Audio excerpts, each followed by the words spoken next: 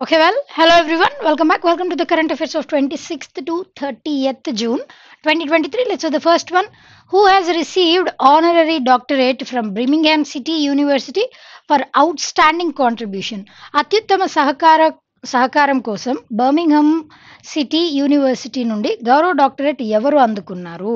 Who has received అండి? It is Shankar Mahadevan గారికి ఈ అవార్డు లభించింది as a part of his visit to బ్రిమింగ్హామ్. అక్కడ ఆయన విజిట్కి వెళ్ళిన సందర్భంగా ఆ యూనివర్సిటీ, ఆ పర్టికులర్ యూనివర్సిటీ నుంచి ఆయన ఇప్పటి వరకు ఈ సింగింగ్ రంగంలో ఆయన అందించినటువంటి కాంట్రిబ్యూషన్స్, ఆయన చేసినటువంటి సేవలు, అది జాజ్ మ్యూజిక్ అయినా లేదంటే స్పిరిచువల్ మ్యూజిక్ అయినా, డిఫరెంట్ వెరైటీస్ ఆఫ్ మ్యూజిక్లో ఆయన యాజ్ అ సాంగ్ రైటర్గా కానీ సాంగ్ కంపోజర్గా కానీ ఆయన అందించినటువంటి కాంట్రిబ్యూషన్స్కి ప్రతిఫలంగానే శంకర్ మహాదేవన్ గారికి రీసెంట్గా యూకే వాళ్ళు ఈ అవార్డుని అందజేశారు. Basically he is from Mumbai and he is familiar for his spiritual songs. అది మాత్రమే కాదు, ఒక కోవకి చెందినటువంటి పాటల్ని మాత్రమే పాడడం కాకుండా ఇంకా డిఫరెంట్ జర్నల్స్ సాంగ్స్ని కూడా ఆయన లిరిక్స్ రాయడం, అదేవిధంగా సాంగ్స్ని స్క్రీన్ ప్లే చేయడం, ఇలాంటివన్నీ కూడా పాడటం, ఇలాంటివన్నీ కూడా చేసినటువంటి గొప్ప వ్యక్తి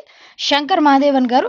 ఆయన కాంట్రిబ్యూషన్స్కి ప్రతిఫలంగానే ఆయనకి పద్మశ్రీ అవార్డు కూడా లభించింది 2019వ సంవత్సరంలో. 2019లో పద్మశ్రీ అవార్డు కూడా ఆయన అందుకున్నారు. Right, next one. See, according to the Forbes World's Most Influential CMOs list 2023, who has been featured in the top 10 from India? ఎవరికి లభించిందండి? It is for Harish Bhatt గారు. హరీష్ భట్ గారు ఈయన వచ్చేసి he's brand custodian of Tata Sons. Basically CMO అంటే ఏంటి అని అంటే global లెవెల్లో చీఫ్ మార్కెటింగ్ ఆఫీసర్స్, వాళ్ళని సిఎంఓస్ అని చెప్పేసి అంటారు. అయితే ఇక్కడ all over the world different ఒక కంపెనీని ప్రమోట్ చేయడానికి వాళ్ళు యూజ్ చేసేటువంటి మార్కెటింగ్ టెక్నిక్స్ కానివ్వండి, వాళ్ళు యూజ్ చేసేటువంటి సెవరల్ ఇనిషియేటివ్స్, వాటి ద్వారానే ఆ పర్టికులర్ బ్రాండ్ అనేది వైడ్ వెరైటీ ఆఫ్ పీపుల్లో ఇన్ఫ్లుయెన్స్కి గురి అవుతుంది. అది ఏ విధమైనటువంటి యాక్టివిటీస్ ద్వారా అంత విస్తీర్ణం చెందుతుంది ఆ బ్రాండ్ అనేది, it entirely depends upon the initiatives undertaken by that particular CMO. అలాంటి వాళ్ళని ఐడెంటిఫై చేసి ఫోర్బ్స్ వాళ్ళు టోటల్గా టాప్ 50 వాళ్ళని ఐడెంటిఫై చేశారంటే top 50 సిఎంఓస్ని all over the world different countries నుంచి. నెంబర్ 1 పొజిషన్లో ఎవరున్నారండి అని అంటే it is William white. He stood in number 1 position. He was the CMO of Walmart అన్నది ఏంటండి? నార్మల్గా ఇక్కడ మన భారతదేశంలో, మన ఇండియాలో డీమార్ట్ ఏ విధంగా ఉందో, వాల్మార్ట్ అన్నది US based retailer company, that is Walmart. దానికి సిఎంఓగా ఉన్నటువంటి ఈయన నెంబర్ 1 పొజిషన్లో ఉన్నారు. అయితే హాల్ ఆఫ్ ఫేమ్లో ఎంటర్ అవ్వాలి అని అంటే నార్మల్గా లాస్ట్ 3-4 ఇయర్స్ నుంచి వరుసగా ఈ సిఎంఓస్ టాప్ లిస్ట్లో ఎవరైతే ఉంటారో అలాంటి వాళ్ళు హాల్ ఆఫ్ ఫేమ్ లిస్ట్లోకి వస్తారు. ఇక్కడ వచ్చేసి ఈ ఫ్లాట్లీ అన్నటువంటి వ్యక్తి, ఆయన ఫ్లాట్లీ ఇట్ ఈస్ నాట్ హీ, ఫ్లాట్లీ అన్నటువంటి వ్యక్తి, she has entered in to hall of fame and she is CMO of మెక్డొనాల్డ్స్కి global లెవెల్లో గ్లోబల్ సిఎంఓ ఆఫ్ మెక్డొనాల్డ్స్ అండి. ఆ విధంగా హాల్ ఆఫ్ ఫేమ్లోకి ఎంటర్ అయ్యారు ఫ్లాట్లీ అన్నటువంటి మహిళ. అండ్ మన భారతదేశం నుంచి అయితే టోటల్గా 3 ఈ టాప్ 50 లిస్ట్లో ఉన్నారండి. 1 person Harish Bhatt, he stood in the 13th position. అదేవిధంగా అస్మితా దూబే అండ్ ఇంకొక ఫెమిలియర్ పర్సనాలిటీ కూడా ఉన్నారు ఇన్ఫోసిస్ నుంచి. Those 3 personalities. అస్మితా దూబే వచ్చేసి ఫ్రమ్ లారియల్ అండ్ ఇన్ఫోసిస్ నుంచి ఇంకొక పర్సనాలిటీ ఉన్నారు. ఆ విధంగా 3 ఇండియన్స్ ఈ ఫోర్బ్స్ వాళ్ళు అందించినటువంటి టాప్ 50 లిస్ట్లో ఉన్నారు. గ్లోబల్ లెవెల్లో నెంబర్ 1 పొజిషన్లో ఎవరున్నారండి అని అంటే it is William white number 1 పొజిషన్లో ఉన్నారు. Right, next one. Who has one the ball సాహిత్య పురస్కార్ for collection stories title grand parents bag of stories? ఎవరికి లభించిందండి? సుధామూర్తి గారికి లభించింది. బేసిక్లీ ఇప్పుడు కూడా మనం సుధామూర్తి గారి ఆవిడకున్నటువంటి ఒరేటరీ స్కిల్స్ కానీ, ఆవిడకున్నటువంటి హ్యూజ్ అమౌంట్ ఆఫ్ నాలెడ్జ్. మనం యూట్యూబ్‌లో ఆవిడ వీడియోస్ ద్వారా మెంటర్‌షిప్ వీడియోస్ ఉంటాయి. మోటివేషనల్ వీడియోస్ ఉంటాయి. అంటే ఈ నాలెడ్జ్‌ని ఆవిడకున్నటువంటి నాలెడ్జ్‌ని ప్రజలందరికీ పంచేటువంటి ఆవిడ చేసినటువంటి పనితీరు, కాంట్రిబ్యూషన్స్ స్టిల్ దేర్ అండి. అండ్ సుధామూర్తి గారి గురించి చెప్పాలి అనంటే, ఈ టాటా టాటా కంపెనీ నుంచి she has become the first woman engineer from Tata company. అప్పటి వరకు కేవలం మేల్ పర్సన్స్‌ని మాత్రమే ఇంజినీర్స్‌గా వాళ్ళు రిక్రూట్ చేసుకునేవారు. దాని తర్వాత మొట్టమొదటిసారి అది కూడా 1960s ఆ time పీరియడ్‌లోనండి. She has become the first woman engineer from Tata Sons. ఆ విధంగా హర్ ఎంటైర్ లైఫ్ ఎక్స్‌పీరియన్సెస్ నుంచి ఆవిడ నేర్చుకున్నటువంటి అంశాలు. And she is wife of Narayanamurthy గారు. She is a wife of Narayanamurthy గారు, and he is also a familiar personality. And she is mother in law of Rishi Sunak. Rishi Sunak ఎవరండి? He is a current prime minister of UK PM అయినటువంటి రిషి సునక్ గారికి ఈవిడ mother in law. And she is a wife of Narayanamurthy, the great familiar personality Narayanamurthy గారు. ఆ విధంగా సుధామూర్తి గారు ఆవిడ రచించినటువంటి పుస్తకాలు. నార్మల్‌గా అసలు ఈ బాల సాహిత్య పురస్కార్ అన్నది ఎప్పుడు స్టార్ట్ చేశారు దీన్ని పురస్కారాన్ని అనంటే 2010 సంవత్సరంలో దీన్ని స్టార్ట్ చేశారు.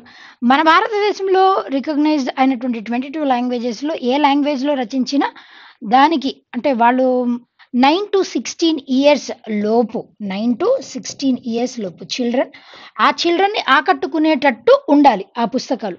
అలాంటి రైటింగ్స్‌కి మాత్రమే బాల సాహిత్య పురస్కార్ అవార్డ్స్‌ని అందజేస్తారు.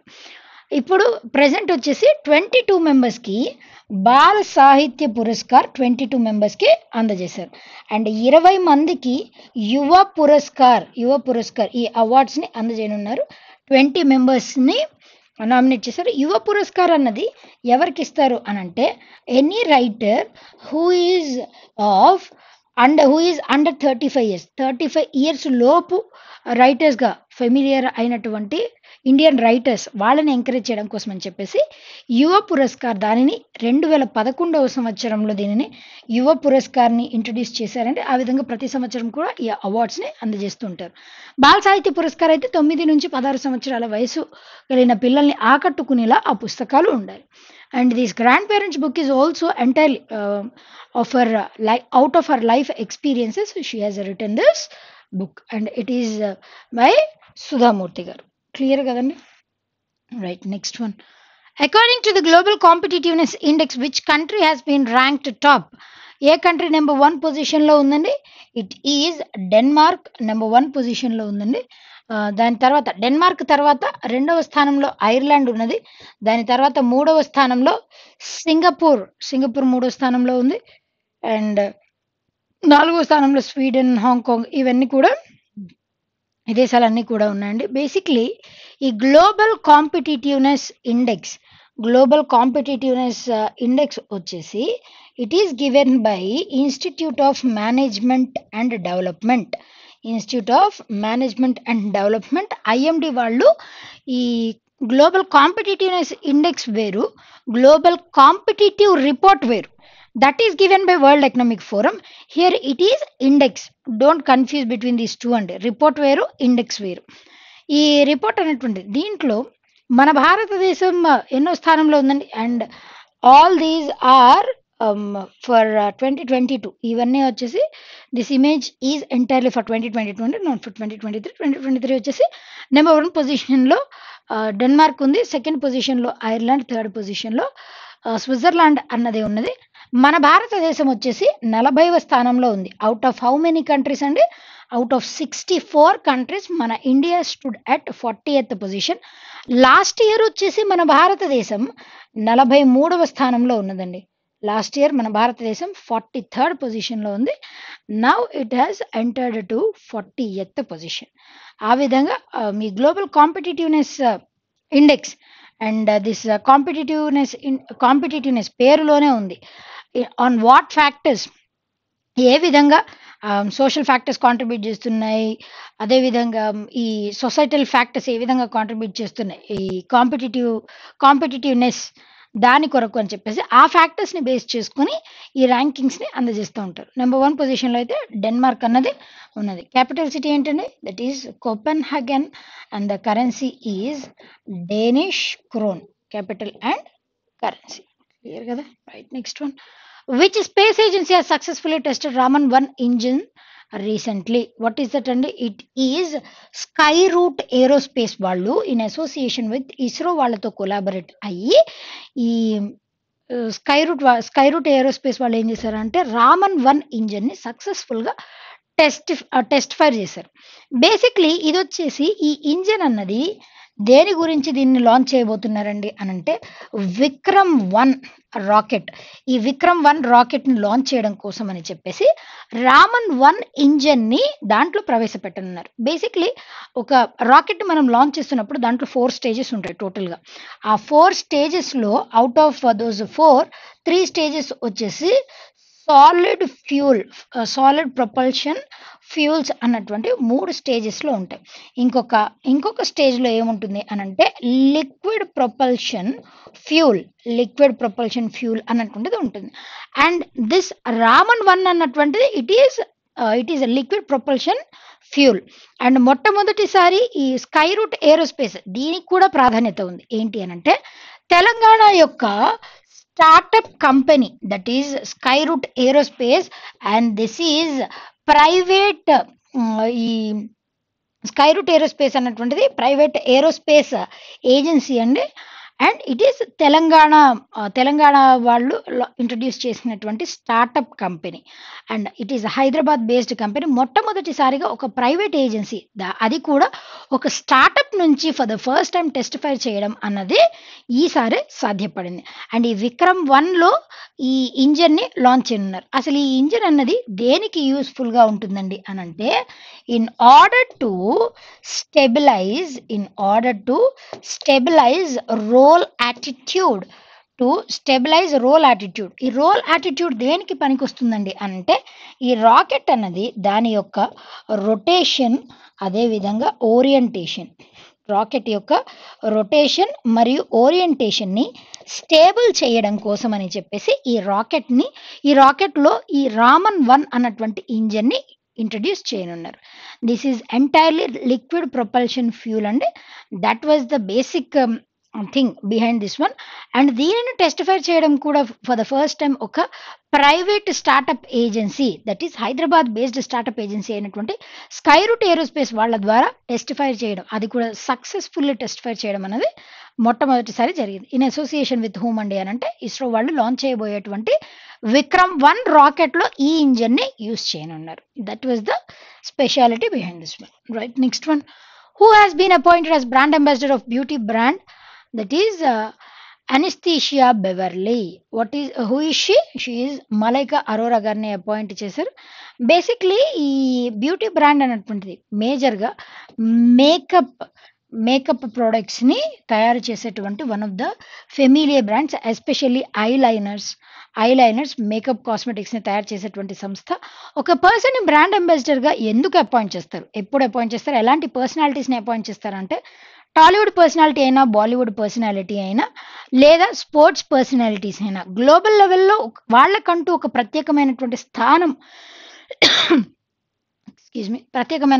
ఉన్నటువంటి పర్సనాలిటీస్ని అపాయింట్ చేస్తుంటారు. ఎందుకు అనంటే ఫర్ ఎగ్జాంపుల్ ఎవరైనా ఫెమిలియర్ పర్సనాలిటీ ఏదైనా ఒక బ్యాడ్ ఇన్ఫ్లుయెన్స్ కానీ గుడ్ ఇన్ఫ్లుయెన్స్ కానీ అలాంటి వాళ్ళు ప్రముఖమైనటువంటి వ్యక్తులు చెప్పినప్పుడు ఎక్కువ మంది ప్రజల్లోకి ఆ విషయం వెళ్తుంది కాబట్టి దాన్ని బేస్ చేసుకొని ఎక్కువ మంది ప్రజల్లో ఈ మార్కెటింగ్ ద్వారా ఆ బ్రాండ్కు ఉన్నటువంటి ఇన్ఫ్లుయెన్స్ని ఇంకా ప్రమోట్ చేయడానికి, ఎక్కువ మంది ప్రజల్లో అవేర్నెస్ని క్రియేట్ చేయడానికి ఇట్లా బ్రాండ్ అంబాసిడర్స్ని అపాయింట్ చేస్తూ ఉంటారు.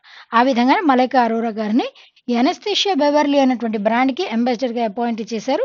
అండ్ ప్రియాంక చోప్రా జోనస్ గారు వచ్చేసి బివాల్గరీ అన్నటువంటి French luxury బ్రాండ్కి Priyanka Chopra Jonas గారిని అంబాసిడర్గా అపాయింట్ చేశారు. దీపికా పదుకోన్ గారు లూయి ఉయితాన్ అన్నటువంటి this is French luxury brand, దానికి కూడా బ్రాండ్ అంబాసిడర్గా లూయి ఉయితాన్ ఇంటర్నేషనల్ లెవెల్లో రికగ్నిషన్ పొందినటువంటి బ్రాండ్, దానికి అంబాసిడర్గా ఈవెన్ అపాయింట్ చేశారు. అండ్ నాట్ ఓన్లీ దాట్, రీసెంట్గా ఆలియా భట్ గారు వచ్చేసి ఇటాలియన్ లగ్జరీ బ్రాండ్ అయినటువంటి గుచి, దీనికి గుచి అన్నటువంటి బ్రాండ్, అది కూడా ఇంటర్నేషనల్లీ అక్లైమ్డ్ బ్రాండ్, దానికి అంబాసిడర్గా మన ఇండియన్ని అపాయింట్ చేయడం అనేది this is for the first time happened, that is by Alia Bhatt గారు. Right, next one. See, the co-winner of 2019 Nobel Prize for Chemistry, John Bannister Goodenough, has passed away recently. He belongs to which country? Scientist. He is from the country USA. కాకపోతే he was born in the country Germany. And ఈయనకి 2019 సంవత్సరంలో దేనికి Nobel prize లభించిందండి అని అంటే, ఈయన introduce చేసినటువంటి, కనిపెట్టినటువంటి lithium ion batteries. ఇది మాత్రమే కాదు, కంప్యూటర్లో ర్యాండమ్ యాక్సెస్ మెమొరీ, ర్యామ్ గురించి కూడా ఈయన చేసినటువంటి కృషి, ఈయన పోషించినటువంటి పాత్ర కూడా చాలా వైటల్ రోల్ని ప్లే చేస్తుంది.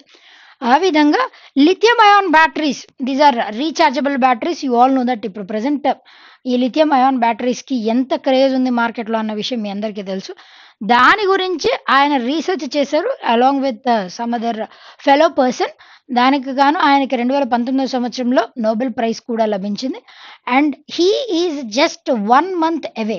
ఇంకొక నెల బ్రతికినట్లయితే ఆయన ఏజ్ 101 years అయ్యేదండి. 101 సంవత్సరాలు కంప్లీట్ చేసుకున్నారు. బట్ అన్ఫార్చునేట్ ఏంటి అని అంటే, before that, prior to that only he has died recently because of age old ailments.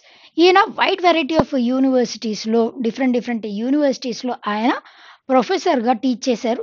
And ఇనీషియల్గా అయితే మ్యాథమెటిక్స్ దాంట్లో ఈయనకి మ్యాథమెటిక్స్ రంగంలో డాక్టరేట్ కూడా ఉన్నది. దాని తర్వాత ఆయనకున్నటువంటి ఇంట్రెస్ట్ వల్ల వైడ్ ఏరియాస్, ఆయనకున్నటువంటి నాలెడ్జ్ని ఎక్స్టెండ్ చేయడం కోసం అని చెప్పేసి సెవరల్ యూనివర్సిటీస్లో కూడా ప్రొఫెసర్గా ఈయన పనిచేశారు. Right, next one. See, who has been sworn in as Greek Prime Minister? ఎవరిని అపాయింట్ చేశారండి? కిరియోకస్ మిట్సోటికిస్ ఈయన అపాయింట్ చేశారు. Grace capital city is Athens and the currency is euro. అయితే ఇది వరకు అయోనిస్ శర్మ ఈయన care taker prime minister. Basically అయోనిస్ Sharma వచ్చేసి సీనియర్ జడ్జిగా ఉన్నారు. ఆయన కేర్ టేకర్ ప్రైమ్ మినిస్టర్. ఎప్పుడైనా సరే ఒక ప్రైమ్ మినిస్టర్ కానీ, గవర్నర్ కానీ, ప్రెసిడెంట్ కానీ కేర్ టేకర్స్గా ఎప్పుడు ఉంటారు అని అంటే, నెక్స్ట్ ఒక ప్రైమ్ మినిస్టర్ నెక్స్ట్ అపాయింట్ అయ్యేటువంటి వ్యక్తి అపాయింట్ అవ్వడానికి కొంత టైం పట్టింది అనుకోండి, ఈ in between care taker prime మినిస్టర్స్గా వీళ్ళుగా ఉంటారు. ఇంటరిమ్ అన్నా కూడా ద సేమ్ థింగ్, అంటే టెంపరీగా వాళ్ళని పర్మనెంట్గా అపాయింట్ చేసేంత వరకు, నెక్స్ట్ అఫీషియల్ అపాయింట్ అయ్యేంత వరకు కేర్ టేకర్ పర్సనాలిటీస్, ఇంటరిమ్ పర్సనాలిటీస్గా కొంతమందిని అపాయింట్ చేస్తూ ఉంటారు. ఆ విధంగా అయోనిస్ శర్మస్ గారిని కేర్ టేకర్ ప్రైమ్ మినిస్టర్గా అపాయింట్ చేశారు. రీసెంట్గా జరిగినటువంటి ఎలక్షన్స్లో భాగంగా అవుట్ ఆఫ్ 300 సీట్స్లో 158 సీట్స్ ఈయన గెలుచుకున్నారు కిరియోకస్. ఆ విధంగా సెకండ్ టర్మ్ కూడా ప్రైమ్ మినిస్టర్గా, రెండవ టర్మ్, ఇది ఈయన ఫస్ట్ టైం కాదండి, ఇది వరకు కూడా ప్రైమ్ మినిస్టర్గా గ్రీస్కి సర్వీసెస్ అందించారు. Second time also he's going to serve as a prime minister of grace. And అదేవిధంగా క్యాథరీనా సకల్ ఈయన వచ్చేసి గ్రీస్కి ప్రెసిడెంట్గా క్యాథరీనా గారు ఉన్నారు.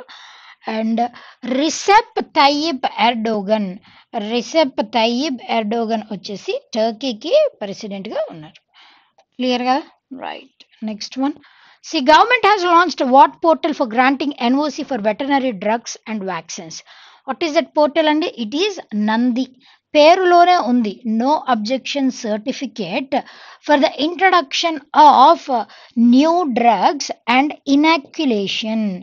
ఇనాక్యులేషన్ అంటే ఏంటి అని అంటే, that is nothing but vaccination అని దీని యొక్క meaning. Inoculation is nothing but vaccination అని meaning. ఇనాక్యులేషన్స్ registry, that is the full form of Nandi. దీనిని ministry of fisheries and dairy development board వాళ్ళు దీన్ని లాంచ్ చేశారు బై పరుషోత్తం రూప్లా గారు. ఆయన లాంచ్ చేశారు. అయితే బేసిక్‌లీ ఇదొచ్చేసి దేని కొరకు అనంటే, ఈ వెట్స్ వెటర్నరీ పర్సనాలిటీస్ వెటరరీ పర్సనాలిటీస్ ఈ వెట్స్ మీద చేసేటువంటి రీసెర్చ్ యాక్టివిటీస్‌కి ఉపయోగకరంగా ఉండాలని చెప్పేసి, దాంతో పాటుగా వాటికి వచ్చేటువంటి కొత్త కొత్త డిసీజెస్‌ని ఐడెంటిఫై చేయడానికి, ఆ వచ్చినటువంటి డిసీజెస్‌ని తగ్గించడం కోసమని చెప్పేసి ఆహ్, కొత్త కొత్త వ్యాక్సిన్‌ని ఇన్వెంట్ చేయడానికి, ఇంట్రొడ్యూస్ చేయడానికి రీసెర్చ్‌కి అయ్యేటువంటి ఖర్చు. అండ్ ఒక వ్యాక్సిన్ రూపాంతరం చెందింది అనంటే దాన్ని ఆమోదం పొందడానికి అయ్యేటువంటి ఖర్చు. వాటిని యూసేజ్‌లోకి తీసుకొని రావడానికి అయ్యేటువంటి ఖర్చు. ఇదంతా కూడా ఈ పోర్టల్ ద్వారా ఎవరైతే ఇలాంటి ఇనిషియేటివ్స్ అన్నీ తీసుకొని రావాలి అని అనుకుంటున్నారో వాళ్ళందరికీ చేయూతగా ఉండడం కోసం అని చెప్పేసి నంది అన్నటువంటి పోర్టల్‌ని లాంచ్ చేసింది. ఇదివరకు కూడా we have different portals like Sugam అన్నటువంటి పోర్టల్. ఇంకా ఈ వెటర్నరీ గురించి వెటర్నరీ సర్వీసెస్ అందించడం గురించి వైడ్ వెరైటీ ఆఫ్ పోర్టల్స్ అనేటువంటివి ఇదివరకు ఉన్నాయి. And but for the first time Nandi అన్నటువంటి పోర్టల్ ఇట్లా మెనీ ఏరియాస్‌కి ఆహ్, స్కోప్ ఇచ్చేటువంటి విధంగా నంది పోర్టల్‌ని లాంచ్ చేశారు. దానికి నో అబ్జెక్షన్ సర్టిఫికేట్ కూడా లభించింది. Right. Next one. Recently, the Rugose spiraling white fly, which attacks palms, coconuts, and bananas, has been spotted in which city? It has been spotted in the city Pune. Earlier, అయితే 2010వ సంవత్సరంలో already యూఎస్లో వీటిని detect చేశారు. దాని తర్వాత different నేషన్స్లో కూడా వీటిని identify చేశారు. బేసిక్లీ ఈ ఫ్లైస్ అన్నటువంటివి నార్మల్ వైట్ ఫ్లైస్ కంటే కూడా 5 రెట్లు ఎక్కువగా కోకోనట్ ట్రీస్ని, బనానాస్ని, పామ్ ట్రీస్ని వాటి యొక్క ప్రొడక్టివిటీని తగ్గిస్తూ ఉంటాయి. వాటి యొక్క ప్రొడక్టివిటీని తగ్గించడం మాత్రమే కాకుండా వాటి వల్ల ఈ న్యూట్రిషియస్ వాల్యూ వాటిలో ఉండేటువంటి న్యూట్రిషియస్ వాల్యూ దానిని కూడా రెడ్యూస్ చేస్తూ ఉంటాయి. ఈ స్పైరాలింగ్ వైట్ ఫ్లై ఈ రుగోస్ స్పైరలింగ్ వైట్ ఫ్లై అన్నటువంటి ఎందుకు ఆ పేరు ఉంది అనంటే దానికి అది లెవి చేసేటువంటి ఎగ్స్ ఆ ఎగ్ లేయింగ్ ప్యాటర్న్ అనేటువంటిది ఇట్లా స్పైరల్ తెలుసు కదండి మీకు. స్పైరల్ ఎలా ఉంటుందో తెలుసు కదా. ఇలా ఎగ్ లేయింగ్ అన్నటువంటిది ఆ విధంగా ఉంటుంది స్పైరల్ ఫామ్లో. అందుకోసం అని చెప్పేసి దానికి ఆ పేరు అన్నది అలా పేరు అన్నది వచ్చిందనమాట. నార్మల్గా దీని యొక్క లెంత్ వచ్చేసి it is just of 2 millimetres length మాత్రమే ఉంటుంది. కాకపోతే అది కలిగించేటువంటి లాస్ మాత్రం చాలా ఎక్కువగా ఉంటుంది. ఏ విధంగా అనంటే ఈ coconut trees, banana trees, palm trees వాటి యొక్క బార్క్ నుంచి నార్మల్గా ఈ వాటర్ కానివ్వండి, న్యూట్రియంట్స్ కానీ వాటికి వచ్చి లభించేటువంటి coconuts for example for coconut వాటిలో ఉండేటువంటి న్యూట్రియంట్స్ వాటిని కూడా రెడ్యూస్ చేయడానికి వన్స్ ఇవి అటాక్ చేసేయాలంటే దాంట్లో ఉండేటువంటి న్యూట్రియంట్స్ కూడా తగ్గిపోతాయి. Generally we get magnesium from that which helps in reducing hyper tension coconut water. ఆ విధంగా ఈ న్యూట్రియంట్స్, మినరల్స్ దాంట్లో ఉండేటువంటి వాటిని రెడ్యూస్ చేయడానికి ఇది చాలా వైటల్ రోల్‌ని ప్లే చేస్తుంది. కాబట్టి ఇలాంటి వాటిని ఇంకా గ్రో అవ్వకుండా తగ్గుముఖం పట్టేలాగా ముందుగానే దాన్ని ఐడెంటిఫై చేయడం, దానికంటూ యాంటీ ఫంగల్ ట్రీట్మెంట్ ఇవ్వడం ఇవన్నీ కూడా జరుగుతూ ఉన్నాయి. బట్ ఇండియాకి రావడం అన్నటువంటిది it has been identified in Pune. Clear కదండి. Right. Next one. See, FIFA Under-17 World Cup will be held in which country? What is that country? And it is Indonesia. Capital city ఏంటండి? That is Jakarta and the currency is Indonesian rupiah. Capital and currency. And దీనికి ప్రెసిడెంట్గా ఎవరున్నారండి? Djoko Widodo are విడోదో. ఈయన వచ్చేసి దీనికి ఇండోనేషియాకి ప్రెసిడెంట్గా ఉన్నారు. అయితే కొత్త క్యాపిటల్ జకర్తా, దానికి న్యూ క్యాపిటల్ వచ్చేసి నుసాంతరా is the new capital of Indonesia. Earlier ఈ ఫిఫా Under-17 వరల్డ్ కప్ అన్నటువంటిది 2019వ సంవత్సరంలో పెరూలో 2019లో ఏమని డిసైడ్ చేశారు అని అంటే పెరూలో కండక్ట్ చేయాలని డిసైడ్ చేశారు. ఇప్పుడు నెక్స్ట్ జరగబోయేటువంటి మ్యాచ్ ఎప్పటి నుంచి జరగబోతుందండి అని అంటే November 10th నుంచి స్టార్ట్ అవబోతుందండి ఈ వరల్డ్ కప్ మ్యాచ్ అన్నది. అయితే పెరూలో ఇన్ఫ్రాస్ట్రక్చర్ సరిగా లేని కారణం చేత దీనిని ఇండోనేషియా వాళ్ళకి ఫిఫా అన్నది అప్పచెప్పింది. ఫిఫా యొక్క హెడ్ క్వార్టర్స్ వచ్చేసి ఇక్కడ ఉన్నాయండి. Those are situated in Zurich, Switzerland. Switzerland. Giani Infantino, దీని యొక్క ప్రెసిడెంట్ వచ్చేసి ఎవరండి? ఫిఫా యొక్క president Giani Infantino is serving yes the president of FIFA football club. Right, next one. Which university has topped in Quackerly Simon's World University Rankings 2024? What is that? And it is Massachusetts Institute of Technology from USA. ఇది number 1 పొజిషన్లో ఉందండి. రెండవ స్థానంలో UK నుంచి university of Cambridge ఉంది. మూడవ స్థానంలో university of Oxford ఉంది. అండ్ ఐఐటి బాంబే మన భారతదేశం నుంచి, ఐఐటి ఢిల్లీ, అదేవిధంగా ఐఐఎస్సి బెంగళూరు, ఈ మూడు కూడా దీంట్లో టాప్ పొజిషన్లో, ఈ టాప్ యూనివర్సిటీస్ వరల్డ్ యూనివర్సిటీ ర్యాంకింగ్స్లో మన భారతదేశం నుంచి ఈ 3 యూనివర్సిటీస్ ఉండడం అన్నది విశేషం. గ్లోబల్ లెవెల్లో అయితే నెంబర్ 1 పొజిషన్లో ఏది ఉందండి అని అంటే మసాచ్యూసెట్స్ ఇన్స్టిట్యూట్ ఆఫ్ టెక్నాలజీ ఉంది. యూనివర్సిటీ ఆఫ్ కేంబ్రిడ్జ్ రెండవ స్థానంలో ఉంది. ఆక్స్ఫర్డ్ వచ్చేసి మూడవ స్థానంలో ఉంది. అండ్ ఇంకొక యుఎస్ నుంచి ఇంకొక యూనివర్సిటీ ఉంది, Harvard university, that stood in the 4th position. Clear కదా? Right, next one. See, National Statistics Day is observed every year that is on June 29th. It is observed on the birth anniversary of Prashant Chandra Mahalnobis. ఈయన్నే మనం father of Indian statistics అని ఈయనకే పేరు. PC Mahalanobis గారు, ఈయన వచ్చేసి ప్రశాంత్ చంద్ర Mahalanobis. He is a professor, basically economics professor. దాని తర్వాత మన భారతదేశానికి planning commission, you all know that, మన ఇండిపెండెన్స్ వచ్చిన తర్వాత 1951 మొట్టమొదటిసారి planning కమిషన్ని, first 5 years plan implement చేయడం కోసం అని చెప్పేసి ప్లానింగ్ కమిషన్ని ఏర్పాటు చేశారు. ఇప్పుడు ఆ ప్లానింగ్ కమిషన్నే నీతి ఆయోగ్ అని చెప్పేసి 2015వ సంవత్సరంలో దానిని రీనేమ్ కూడా చేశారు. అందుకోసమని చెప్పేసి అప్పుడు ఆ ప్లానింగ్ కమిషన్ ఏర్పాటు అయినప్పుడు దాంట్లో one of the lead రోల్ని play చేసినటువంటి వ్యక్తి కూడా పిసి మహల్నోబిస్ గారు. ఈ విధంగా ఈ స్టాటిక్స్ని బేస్ చేసుకుని ఎకానమీ ప్లానింగ్ ఏ విధంగా ఉండాలి, దాంట్లో ముఖ్య పాత్రను పోషించినటువంటి వ్యక్తి ఈయన. ఆయన చేసినటువంటి కాంట్రిబ్యూషన్స్కి ప్రతిఫలంగానే నేషనల్ లెవెల్లో స్టాటిస్టిక్స్ డే వచ్చేసి ఆయన బర్త్ యానివర్సరీ సందర్భంగా, దట్ ఈస్ June 29th, ఆయన బర్త్ యానివర్సరీ సందర్భంగా దీనిని నేషనల్ లెవెల్లో స్టాటిస్టిక్స్ డేగా సెలబ్రేట్ చేస్తూ ఉంటాం. ఎందుకు అనంటే అసలు ఈ స్టాటిస్టిక్స్ ఏ విధమైనటువంటి ముఖ్య పాత్రను పోషిస్తాయి, అది హెల్త్ రంగంలో కానివ్వండి, స్కీమ్స్ ఏదైనా ఇంప్లిమెంట్ చేయాలన్నా కూడా స్టాటిస్టిక్స్ మేజర్ రోల్ని ప్లే చేస్తాయి. దాని గురించి నేషనల్ స్టాటిస్టిక్స్ డేని సెలబ్రేట్ చేస్తున్నాం. Alignment of state indicator framework with national indicator framework for monitoring sustainable development goals, that is the theme for this year national statistics day. And మనం as we have reach to the end of June, అసలు జూన్లో ఉన్నటువంటి important days ఏమేమి ఉన్నాయో ఒకసారి చూద్దామండి. Number 1, June 1st వచ్చేసి global లెవెల్లో world milk day is celebrated on June 1st. June 3rd వచ్చేసి world bicycle day is celebrated. Very very important one ఏంటి అని అంటే world environment day celebrated on June 5th అండి. June 7th వచ్చేసి world food safety day celebrated on June 7th.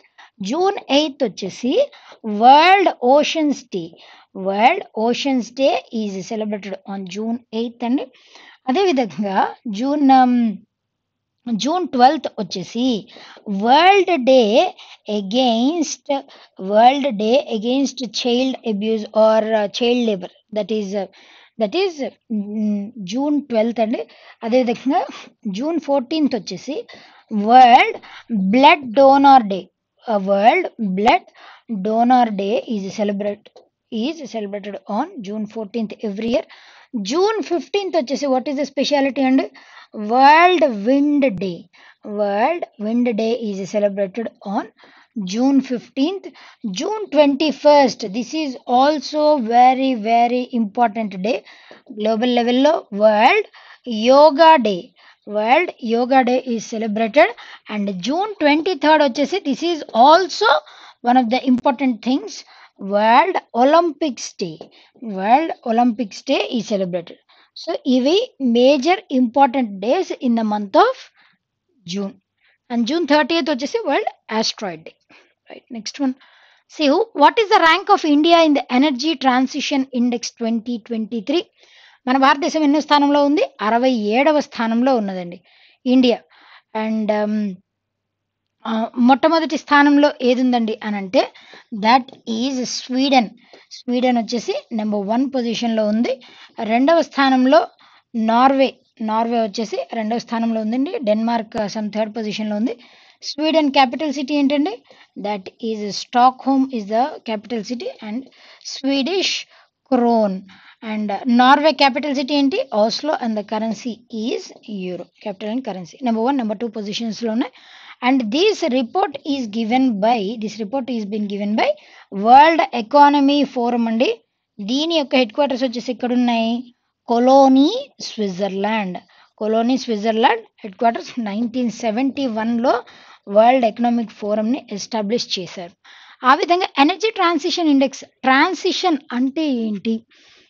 Transition అంటే ఏంటంటే ఇప్పుడు నార్మల్గా మనం కన్వెన్షనల్ సోర్సెస్ ఆఫ్ ఎనర్జీని యూజ్ చేస్తున్నాం. ఆ ప్లేస్లో సోలార్ ఎనర్జీని, విండ్ ఎనర్జీని, రెన్యూవబుల్ ఫార్మ్స్ ఆఫ్ ఎనర్జీని యూజ్ చేసినట్లయితే దానిని ఏమంటామనంటే ఒక దాని నుంచి ఇంకొక దానికి transition. That is known as transition. మన భారతదేశం ఈ ట్రాన్సిషన్ రంగంలో ఏ విధమైనటువంటి పురోగతిని సాధించింది దాన్ని బేస్ చేసుకొని ఈ ర్యాంకింగ్ అన్నది ఉన్నది. ఆ విధంగా 67వ స్థానంలో మన భారతదేశం ఉండడం అన్నటువంటిది కూడా విశేషం. నెంబర్ 1 పొజిషన్లో అయితే ఇట్ ఈజ్ స్వీడన్ వచ్చేసి నెంబర్ 1 పొజిషన్లో ఉన్నది. క్లియర్ కదా? Right. Next one. Which country has become the second largest country in terms of road network? What is that country అంటే మన భారతదేశం నెంబర్ 2 పొజిషన్లో ఉంది. నెంబర్ 1 పొజిషన్లో ఏది ఉందండి? యుఎస్ఏ వచ్చేసి నెంబర్ 1 పొజిషన్లో ఉంది. మన భారతదేశంలో some 14.5 lakh metres length రోడ్స్ని construct చేశారు. దీంట్లో కూడా వైడ్ వెరైటీ ఆఫ్ రోడ్స్ ఉన్నాయి. ఈవెన్ ప్లాస్టిక్ రోడ్స్, దాంట్లో ప్లాస్టిక్ని యూజ్ చేసి రోడ్స్ని లెవీ చేయడం, ఇట్లాంటి వైడ్ వెరైటీ ఆఫ్ రోడ్స్ ఉన్నాయి. అంటే కనెక్టివిటీ బేసిక్గా ఒక ప్రాంతానికి ఇంకొక ప్రాంతానికి కనెక్టివిటీని ప్రమోట్ చేయడానికి రోడ్స్ అన్నటువంటివి ఇన్ఫ్రాస్ట్రక్చర్లో ఒక ముఖ్యమైనటువంటి పాత్రను పోషిస్తాయి. గత 9 సంవత్సరాల నుంచి గమనించినట్లయితే 9 ఇయర్స్ నుంచి అబ్జర్వ్ చేసినట్లయితే మన భారతదేశం 59% పురోగతిని సాధించింది. ఈ రోడ్ నెట్వర్క్, రోడ్ కనెక్టివిటీని పెంపొందించడంలో 59% ఇంప్రూవ్మెంట్ని కనబరిచింది. ఈ హైవే మినిస్టర్ అయినటువంటి నితిన్ గడ్కరీ గారి హయాంలో, అంటే గత 9 సంవత్సరాల్లో సాధించినటువంటి పురోగతి ఈ విధంగా ఉంది. యుఎస్ తర్వాత మన భారతదేశమే సెకండ్ లార్జెస్ట్ కంట్రీగా ఉన్నది road నెట్వర్క్స్లో. Right. Next one. How many products of Uttar Pradesh have been given the GI tag from the GI registry in Chennai? Total number of ఎన్ని products ఉన్నాయండి? 7 GI tagged products ఉన్నాయి.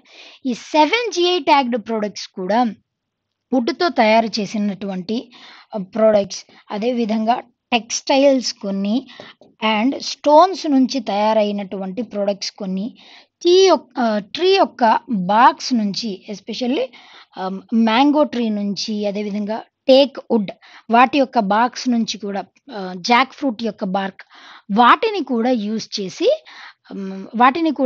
చేసి different ప్రొడక్ట్స్ని తయారు చేయడం. అదేవిధంగా diseased animals, చనిపోయినటువంటి animals వాటి యొక్క స్కిన్ని క్లీన్ చేసి వాటి నుంచి వస్తువుల్ని తయారు చేయడం. ఇలా టోటల్గా 7 ప్రోడక్ట్స్కి రీసెంట్గా ఉత్తరప్రదేశ్ నుంచి ఈ జాగ్రఫికల్ ఇండికేషన్ ప్రొటెక్షన్ యాక్ట్ 1999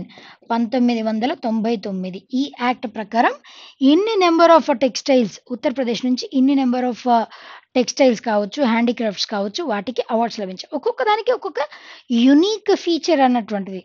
కొన్ని కొన్ని అయితే బ్రాస్ వైర్స్‌ని యూజ్ చేసి లెవీ చేసినటువంటి టెక్స్టైల్స్, తయారు చేసినటువంటి టెక్స్టైల్స్, రాక్స్ నుంచి తయారు చేసినటువంటి టెక్స్టైల్స్, వైట్ రాక్ దాని నుంచి, నాట్ టెక్స్టైల్స్, వైట్ రాక్ తయారు చేసినటువంటి ఆర్టిఫాక్ట్స్, ఇట్లా వైడ్ వెరైటీ ఆఫ్ ప్రొడక్ట్స్ ఉన్నాయి. జాగ్రఫికల్ ఇండికేషన్ ట్యాగ్ అని దేనికైనా ఒక ప్రోడక్ట్‌కి ఎందుకు ఇస్తారు? ఎప్పుడు ఇస్తారండి అనంటే, ఒక పర్టిక్యులర్ ప్రాంతం నుంచి యునిక్, రేర్ అయినట్లయితే అది పండేటువంటి పంట అవ్వచ్చు, లేదంటే తయారు చేసేటువంటి మ్యానుఫ్యాక్చర్డ్ గూడ్ అవ్వచ్చు, ఇండస్ట్రియల్ గూడ్ అవ్వచ్చు, లేదా స్పిరిట్స్ అండ్ వైన్స్, ఏదైనప్పటికీ కూడా పర్టిక్యులర్‌గా ఒక ప్రాంతానికి యునిక్ అయినట్లయితే అలాంటి వాటికి జాగ్రఫికల్ ఇండికేషన్ ట్యాగ్ వస్తుంది.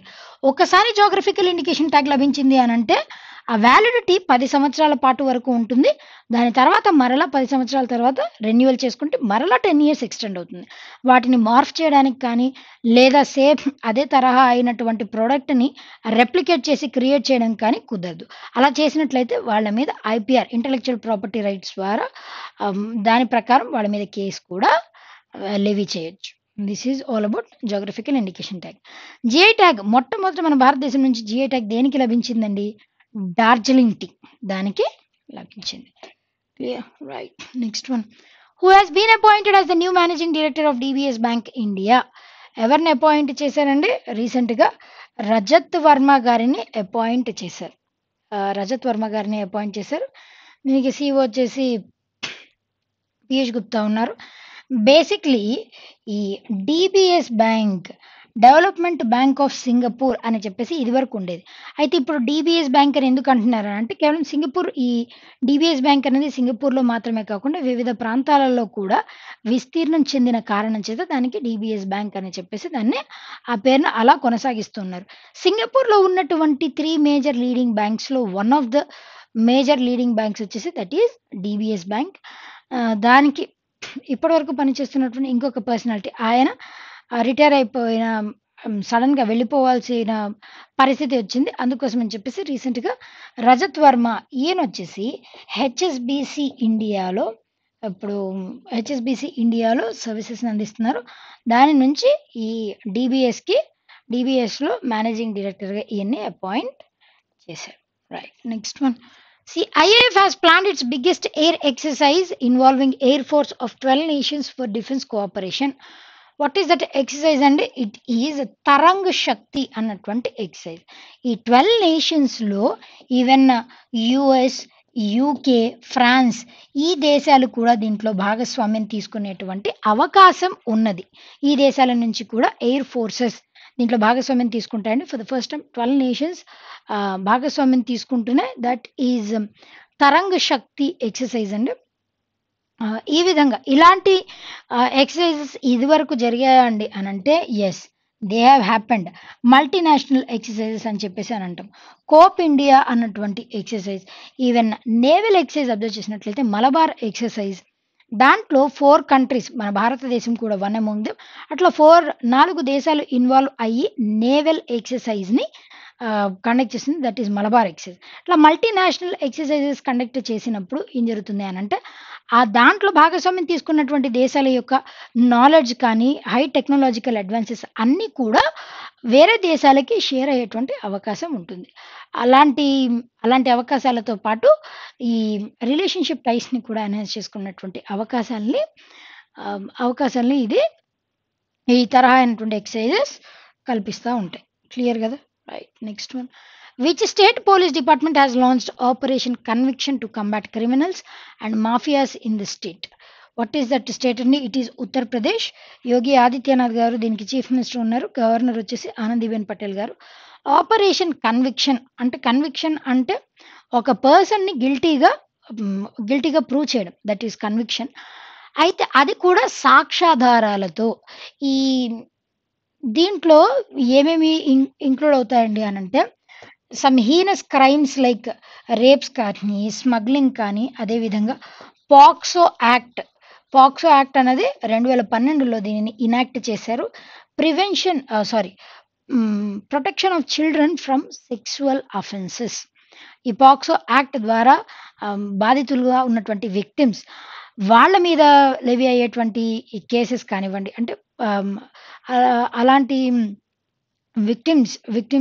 విక్టిమైజ్ చేసినటువంటి వాళ్ళ ఆ కేసెస్ కానివ్వండి, అదేవిధంగా smuggling cases, rape cases, theft ఇలాంటి కేసెస్ అన్నిటిలో కూడా సాక్ష్యాధారాలు పకడ్బందీగా సాక్ష్యాధారాలని పోగు చేసి ఇన్వెస్టిగేషన్ కూడా త్వరితగతిన ఇన్వెస్టిగేషన్‌ని చేపట్టి ఈ ఆపరేషన్ కన్విక్షన్ ద్వారా ఇనీషియల్‌గా 13 డిస్ట్రిక్ట్స్‌లో ఈ ఆపరేషన్ కన్విక్షన్ అన్నటువంటి దానిని లాంచ్ చేశారు. దాని తర్వాత యాజ్ ఎ హోల్ ఉత్తరప్రదేశ్‌లో మొత్తంలో కూడా దీన్ని ఇంప్లిమెంట్ చేసేటువంటి అవకాశం ఉంది. You all know that Uttar Pradesh అనగానే మన భారతదేశంలో ఉన్నటువంటి స్టేట్స్‌లో ది లార్జెస్ట్, అంటే most populous state in India, that is Uttar Pradesh. And area wide కూడా లార్జెస్ట్ వన్ వచ్చేసి దట్ ఈస్ ఉత్తరప్రదేశ్.